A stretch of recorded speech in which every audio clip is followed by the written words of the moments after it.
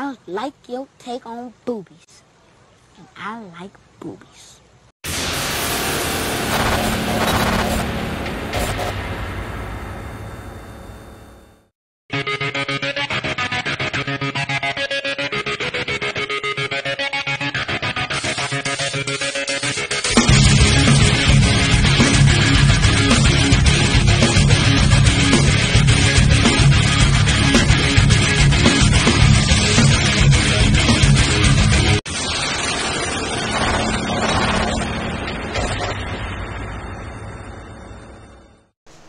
Welcome to the Turnbuckle Podcast with your host, The Hired Gun. So, usually I talk about a wrestler with somebody who gives it to me, but I'm just gonna jump into it. Alright, about Monday Night Raw. I got what I wanted. I got CM Punk versus Seth Rollins doing promos. It was round one. I'm looking for more promos. I'm looking for more from CM Punk. Because like he said, Seth get one try. He get one try, to talk bad about him. Okay? We finna get a whole lot more promos from them two. Alright? And eventually they will hit each other. Alright, but I got what I wanted last night with Punk and Seth Rollins. Alright, I'm looking for way more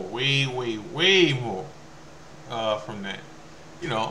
Because for anybody who didn't think Seth wasn't going to Raw, it's crazy. It's more for him to do on Raw. It's way more for him to do on Raw than just Seth Rollins. Alright, we're gonna get Punk versus Roman eventually. And that's still gonna happen. SummerSlam, probably.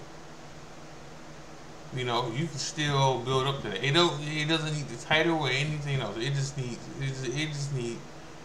need Punk versus Roman. Alright, we can get to that later. Right now, what we need is Seth versus CM Punk. It's gold. It writes itself. It writes itself. And the punt that the promo that Seth did last night sounds real familiar, huh? Because Adam Page did that same promo to CM Punk when he was in AEW, same promo. All right, but it just makes more sense coming from Seth than Adam Page. It just makes more sense coming from him because of the fact that it's literally what's happening. Well, it's not happening, but it just makes more sense it coming from CM Punk than Adam Page. And if you don't know what Adam Page said, he said something on the lines of what Seth said last night about being a cancer, being a cancer in the locker room, being a spy and all that stuff. That stuff that that Heyman Page said to CM Punk when they was going head to head. But it just sounds better from Seth Rollins because Punk's coming back. He's all good. He's saying what he's supposed to say. But usually he's a snake. Like people we know in E-Feds. Nonetheless, let's get past that. So, we're getting what we want. We're literally getting what we want and on Raw. Because he was never going to NXT and he was never going to SmackDown. It just looked good. I wish we would have got Paul Heyman and CM Punk promo. I wish we would have got that. That is my only brief about not getting something when he went to SmackDown. Was that like controversy? You know, like that, or a controversy in NXT, like something. You know, but the NXT theme was good. I hate that Shawn Michaels just forgot his lines. You know, but it was good. It was good. I liked the hoodie, the pink hoodie, the red heart hoodie to throw shade at Shawn Michaels. You know, I love that. I love that for real. And like tell me how you really feel without telling me how you really feel. Plain and simple. That's all that was. All that was. But Raw is okay. Wasn't the best Raw, but it was okay. Once again, the best thing. Let me not say it. The Cody versus Shinsuke was good. It was a good match. I hate the ending, but I said this like 2 weeks ago or last week that what was gonna happen with that match. You know, I knew it wasn't gonna finish, or if it finished, it was gonna have a controversy ending, which it did. Cody was gonna beat him, and then here come the miss. You know, which okay, this just leads into it just leads to them fighting at Royal Rumble. That's all.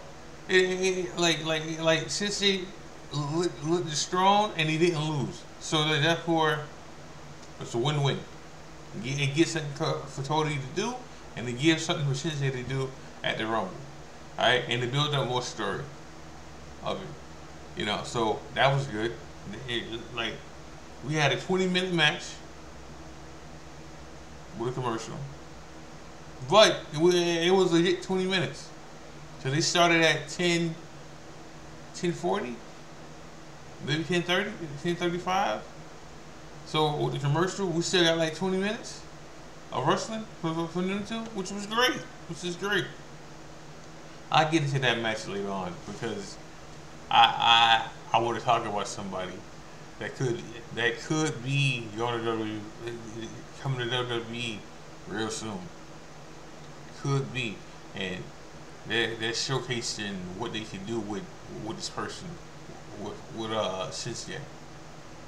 So, but I will get into that. So I got time. I get time to talk, and I get time to talk about it. So, but so let's start off with Raw. Like I said, Raw was okay. It wasn't bad. It wasn't great. It was okay. It was okay. Started off with Jay and Drew McIntyre, and you know, started off with Drew with a promo. You know, and then we started off with the match, and like I said before about Jay, like we can say, I can say that I'm glad he getting his single run, and he's doing good. You know, doing what he's doing. He got the yeet back, so he can eat all he wants to. He got his T-shirt and everything back. But when it comes to wrestling in single matches, he hasn't won. Especially when it comes to somebody who's a main eventer, he has not won yet. Him, if anything, I think Jimmy got more wins than Jay when it comes to single wrestling since they separated. Since Jay's been on Raw and Jimmy's been on SmackDown, and they've been doing one-on-one as a single wrestler, I'm pretty sure Jimmy got more wins than Jay. Now, when it comes to main eventing, same person, like the same thing. They haven't won one. You know, for us to take Jay seriously as a single competitor, he got to start winning some of these matches. He got to beat a Drew. He got to beat a Seth. Eventually, he got to beat a Gunther. All right, he got to beat somebody who's on that level to give him that signature win that he needs, so we can believe in that man. You know, because right now he's just a bona fide hype man right now. That you like, you know, like that's all he is right now. You know, like you have to believe in somebody. I mean, believe in him, but they also got to give us something to believe in when it comes to Jey Uso. And right now, they're not, cause he's not winning. So we can go all we want to, and it don't matter because of the fact that he ain't winning. He can promo, he can get us hyped up and all that good stuff, but he's not winning. He's not winning these matches that matter right now. You know, so good match. We got 20 minutes, 15 minutes with some commercials, and it's a good match. But it did serve its purpose because you pushing Drew. Like I said, I would rather it had been a 3-way, but we're not getting that. But Drew's not winning either. Next week when he fight Seth, not for the win. Not for the win. Not for the win. So then, all right. So then we got a promo. We got a backstage promo from the Judgment Day, and Dom was still mad about losing the North American title, and you know Finn and Rhea was there this time. You know, it was a little bit of chaos and question pointing fingers and everything when it came to Rhea being leader and Damian Priest being leader and stuff, and then getting into it, and then Rhea left off. Then we got a match, which, you know, listen, we got to stop putting certain people in the ring who can't wrestle. All right, this is not the Vince era anymore. But you know, Jermaine Dupri or whatever her name is, you got to know with Rhea and got demolished, which she should have. But it being what it was, she didn't look good in that ring. You know, like sometimes we give her spots to do it, and she does it okay. But in this case, she didn't look good in this ring with Rhea. And I understand it was to set up something else with the shit from the Tree Brothers, which, you know, what was her name? Ivory? I think that's her name. Like it's setting up that. And is she ready? I don't know, but it's happening because the Tree Brothers for the fight for the tag team titles. So you got to get her something to do too. Why not? I don't think neither one of them will win, but why not? Like, why not set that up? You know, and go from there. So it set up. So the Rhea match didn't last 2 minutes.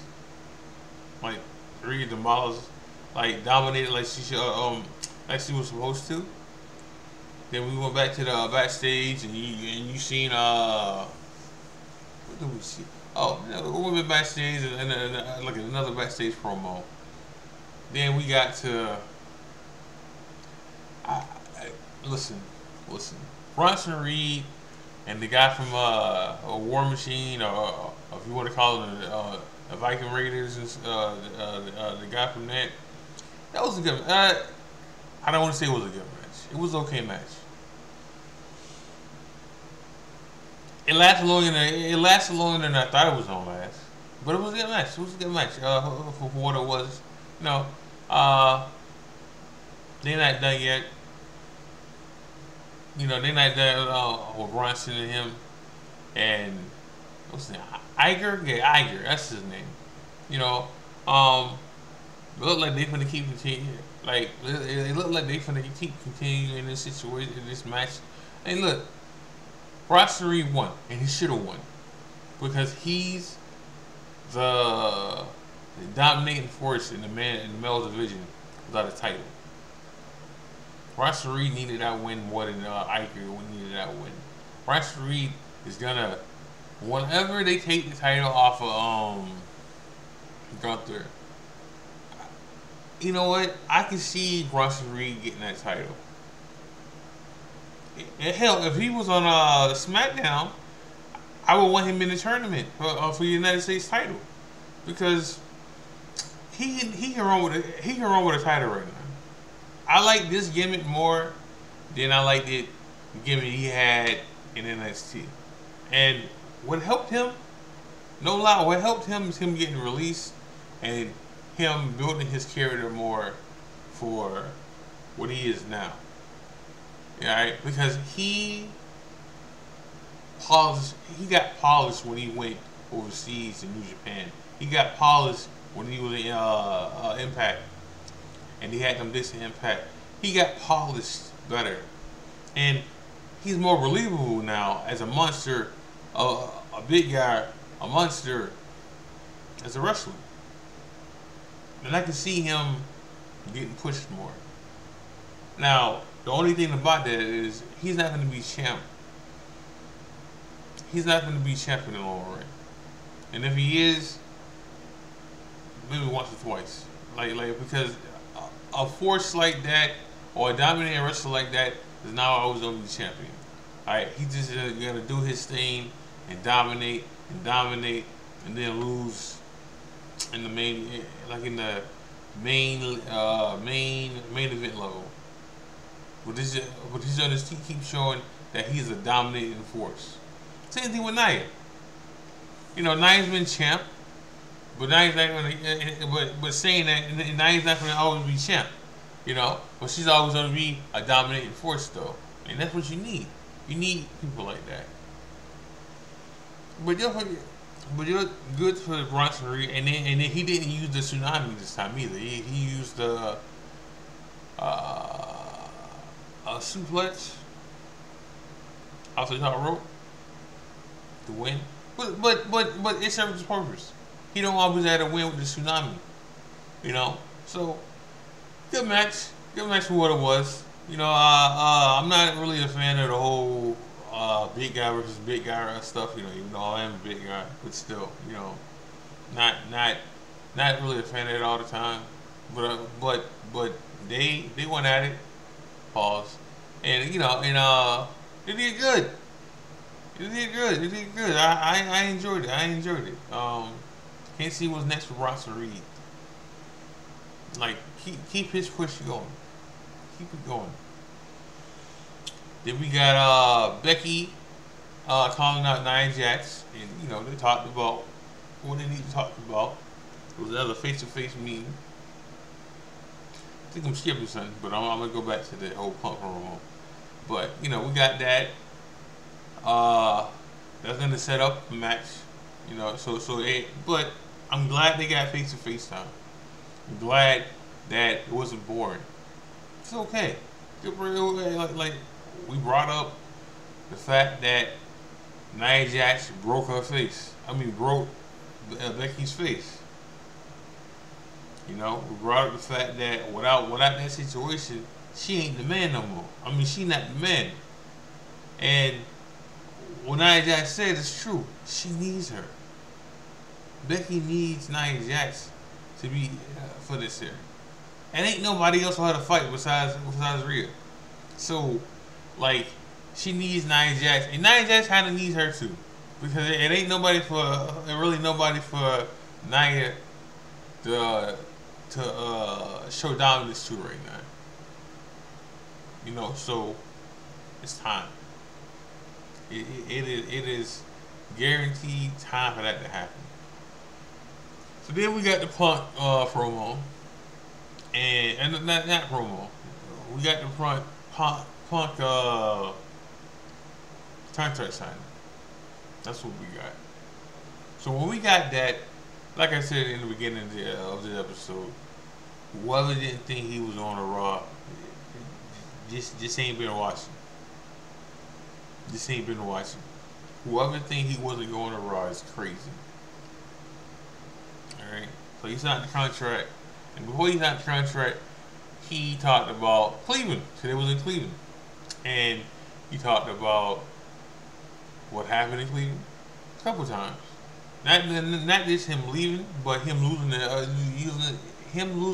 the world heavyweight title. So, people don't remember that, how he lost it. Orton kicked him in the head, and they got the bet off him that time. So him pointing at him coming at his entrance last week, what was it, SmackDown? And him pointing at the heavyweight title, World Heavyweight title. Who said the belt he lost, that he got kicked in the head in Cleveland? Who said? Then him leaving later, like a couple years later in Cleveland. We're not gonna talk about the UFC fight he had in Cleveland. We'll just leave that alone. All right, I'm still hurt about that one too myself. But so there was two things that happened in Cleveland, really three, but two things that happened in Cleveland that he wanna change. So him signing the Raw makes sense because he want the world title back that he never lost, that he never got pinned for. So that's one thing. And then WrestleMania, main event of WrestleMania, he's always wanted. He's turned down a couple matches at WrestleMania that he's turned down a couple matches at WrestleMania that shows you that he wanted what he wanted. He didn't want the Taker match at WrestleMania. He didn't want that match. All right, there was a match that he was supposed to get with Triple H. Turned that down, and he turned that one down. All right, and like the whole Daniel Bryan thing wasn't supposed to happen. It was supposed to be CM Punk. All right, there was something else he turned down that he didn't want. Because he wanted the main event of WrestleMania. So when I started this podcast, episode 1, I told y'all, CM Punk is probably gonna get what he wants. He's probably gonna win the Rumble, and he's probably gonna main event of WrestleMania. That's exactly what I said. One of these is gonna happen. Maybe both. All right, like him coming back at the right time is making him get what he wants. Same thing with Cody. Cody might have not finished the story last year, but he got what he wanted. All right, coming back. He came back at the right time. So did CM Punk. They both of them came back at the right time to get the stuff they wanted. And they're selling merch, which is a key factor here. If you come back and you sell merch, you are gold. You are gold. It don't matter who been here. Alright, it don't matter what the story was before they came. If you come back and you do what you're supposed to do, and you sell merch and you sell tickets, alright, and you move that needle, it don't matter. It don't matter after that then. Alright? Needle mover. Plain and simple. Right? That shit matters. Excuse my language. That shit matters. That shit matters more than anything else. Right? Like in WWE, that's all that matters sometimes. If you win, if you come back and you move that needle, you move that merch, and you get tickets up there, and the ratings show what you can do, it rates itself. Then. So, then after Punk signed his contract, then we got what I've been looking for. A head-to-head promo with Seth Rollins and CM Punk. Okay. And Seth came out there and he did what he had to say. I mean, he did what he had to do, and he came out there and said what he had to say. Alright? And he ain't hold back. Alright? And what he said is not like what he said about this is Punk last shot. It's true. It's true. He ain't going nowhere else after this. Like anyone else wouldn't even matter after this. Like he can't go nowhere else besides here. Yeah, besides WWE now. Like it ain't gonna be a last time when Punk left AEW and Impact was ready. TNA was ready to give him the contract. He was in the back and everything. But Punk know this is it. Like this is all she wrote right now. I don't know how long he's on the contract for, maybe 2 years, but he got to be on his best behavior for these 2 or 3 years, and that's it. I don't think Punk's gonna be around, like wrestling wise, for more than 3 years, 2 years. Then he's gonna go back to doing what he was doing before. You know, I can't see him doing more than 2 or 3 years. You know, but promo did what it was supposed to do. You got people talking, you got people chattering, you got people getting ready for this match to happen. And you know, then Punk put himself in the Royal Rumble, so there's that. And this is the best match for him to have right now too. You know, let him have the Royal Rumble match first, and then we can ease him into other stuff. We can ease him into other other things, so we don't have to worry about how he looks one-on-one with somebody. You know, you gotta stay healthy. Him and Cody. All right, for us to get the stuff we want, these boys have to stay healthy. Plain and simple. Then we got the Cody. No, well, nah. We got other stuff. We got some tag team matches that, you know, we got the whole Judgment Day, and our truth statement, which I'm happy that happened. I'm happy the Judgment Day beat the crap out of our truth. I don't want him in the Judgment Day. No. That can't happen. That cannot happen. Alright, and it's not gonna happen. Alright, then the Creed brothers looked strong. They looked strong against the Judgment Day. It was 4-2. And they still beat up the Judgment Day. So, you know, that was good. Then we got a women's tag team match, which was pretty good for what it was. You know, it showcased what it needed to showcase. Then we got Cody versus Shinsuke. We got 20 minutes in a commercial, and we got a good match. Like, this match was better than the Shinsuke versus Seth Rollins match, both of them, in my opinion. You know, and I'm surprised, but it was a real good match. You know, it just shows you like Cody can wrestle any kind of style. Right? It shows you Shinsuke can wrestle any kind of style. Now, what I'm gonna say now, there's a free agent out there real soon with the Rainmaker, and WWE's gonna show the Rainmaker, hey, this should be you. This should be you here in WWE. Alright, you come here, you can be on the same pace and same level as Shinsuke eventually.